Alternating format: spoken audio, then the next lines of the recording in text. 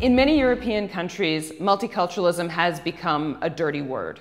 Whether we think of the Chancellor in Germany, who called multiculturalism a failure, the former president of France, Nicolas Sarkozy, David Cameron in the United Kingdom, various politicians across the continent who have all questioned multiculturalism.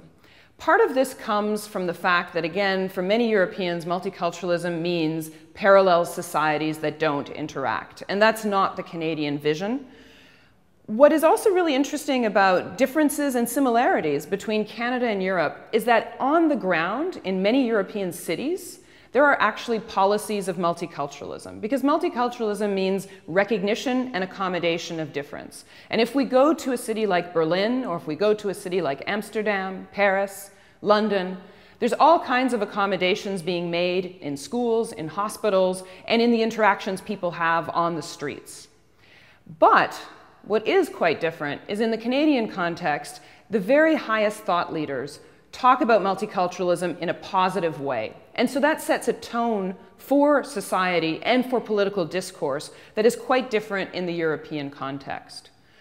In terms of thinking how things might change if we look forward, if we wanted to reimagine societies, if we believe that immigrants in Europe are not going to disappear tomorrow, and that their children are going to be born and grow up in Europe, then we have to figure out how do we reimagine European societies in a way that are more inclusive. One way of doing this is to think about educational curricula. A real transformation in Canada was the way that history and social studies were taught. If you look at older textbooks, there is one authoritative voice that tells a homogeneous story of the country.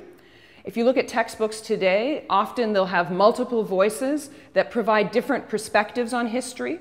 They'll focus on the contributions, social, scientific, political, of people of different backgrounds and faiths. And so it's a celebration of the nation in the accomplishments of various people.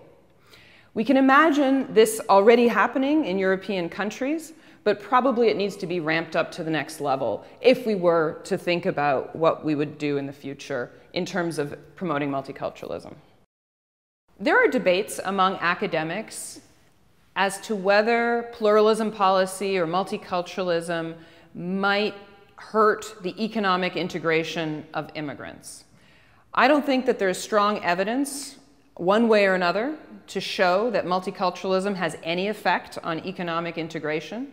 I think that labor market policy and educational systems are much more important. But ultimately, whether you want to think through multiculturalism and pluralism policy, part of that choice is a moral choice. If immigrants are here to stay, and we believe that they have a legitimate right to stay in the country, then we want to think about how we can include them. And one way of including them is through full membership, citizenship, or even just social inclusion. And I think here, the research is very clear that multiculturalism and pluralism policy helps to make that inclusion possible.